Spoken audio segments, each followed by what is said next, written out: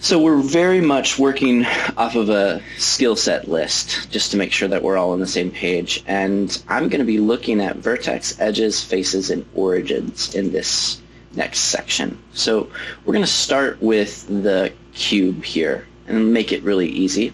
I'm going to isolate the cube by pressing / on my keyboard. What that's going to do is it's going to make everything else go away and we'll just look at the cube. And that is a toggle. So if I press and hold / I can go back and forth. What's up? I am not sharing my screen. I really am glad that you said something. Okay, cool. Let me go back here to that and make sure that I'm sharing screens. Gosh, that would have been terrible to do this whole session and not have it shared.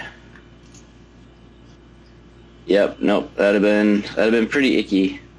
So I'm glad that you said something because I don't have the time to re-record.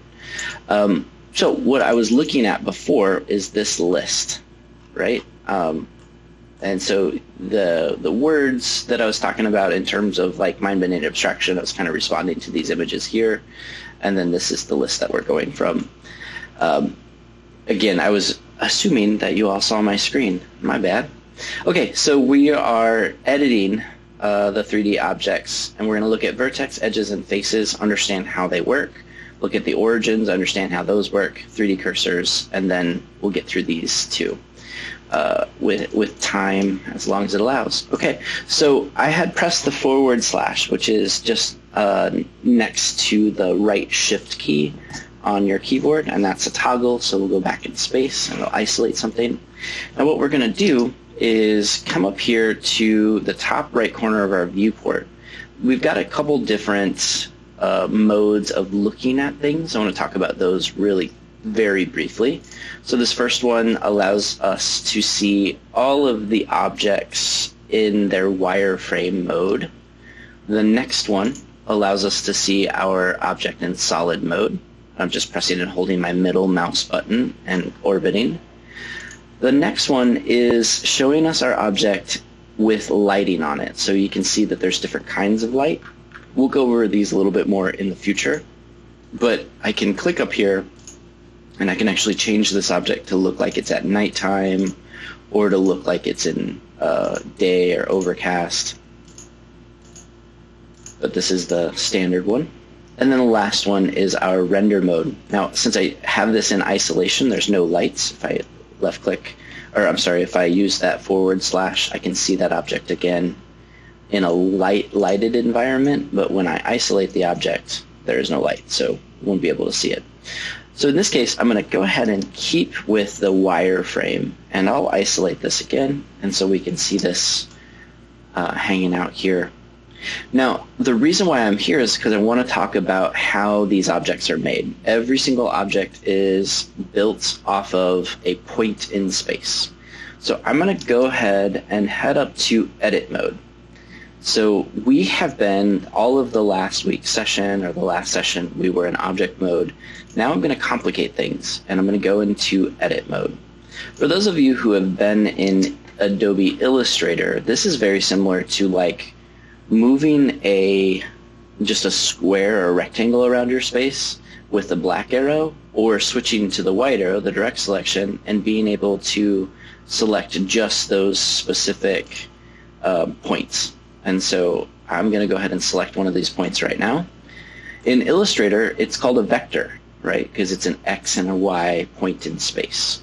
But because we have both X and Y coordinates, but we also have a Z plane, the up and down plane is Z, we now move from a vector, X and Y, to a vertices, X, Y, and Z. So this point that I have selected has an address, if you will, on the X, Y, and Z location in this digital space that we're dealing with, this virtual space.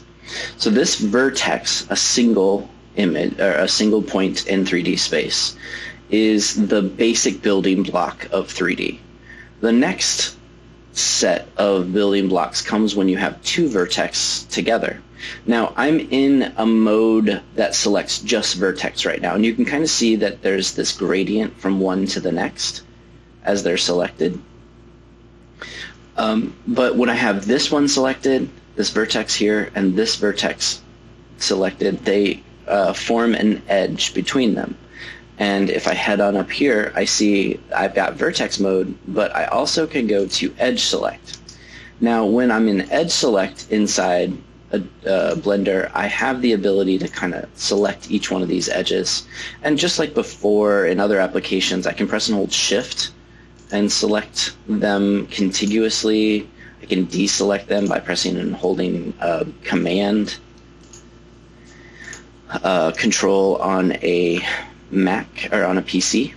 So that is selection, contiguous selection, deselection, and path of least resistance. So I can select everything in between those by pressing and holding Shift and Command or Shift and Control. Anyway, 2 vertex in space create an edge. If I have 4 edges in space, they create a face or a plane. This plane, if I look at it here, has it is the kind of face of our 3D objects. And so if vertex is the kind of building block of all of 3D, a face is the building block of your object. And some people call faces of objects polygons, mesh. You'll use these words kind of interchangeably. But this is how 3D stuff works. Everything is built on a face with a vertex, edge, and face selected.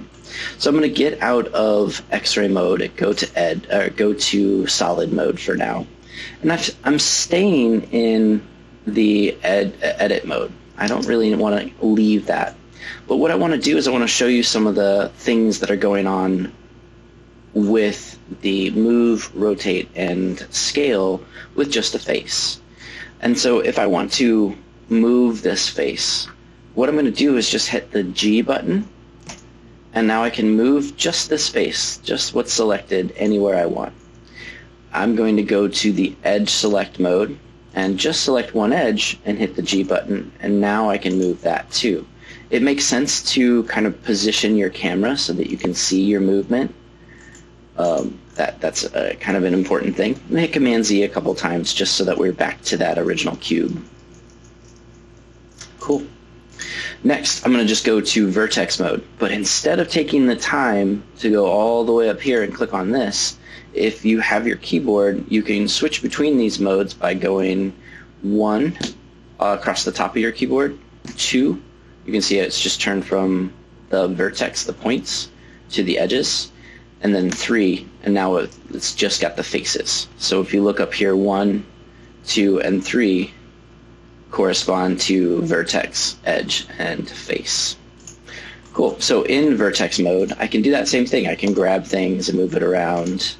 When edge mode, I can grab things and move it around. I can also scale. So I'm going to go ahead and scale this down. I just hit S to scale. And you'll notice that my cursor is pretty far away when I scale. If I'm really, really close, then I don't have as much kind of control. The farther away my cursor is when I tap scale, gives me more options. I'm going to go to face mode, and then we're going to rotate this face real fast. You can kind of see that it just rotates based on your viewport view to a certain degree. I'm just hitting R to rotate. Now the other thing you can do is you can go into a roller ball rotate, so that's R, R, 2 R's, and now it will rotate kind of as though it's on like a plane, and you just kind of move it around. But I digress. I'm going to go ahead and hit Command and then press Z a couple times.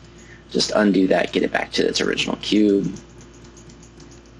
And I'm going to give you a minute. I would love it if you played for a second just to make sure that you can go into and out of edit mode,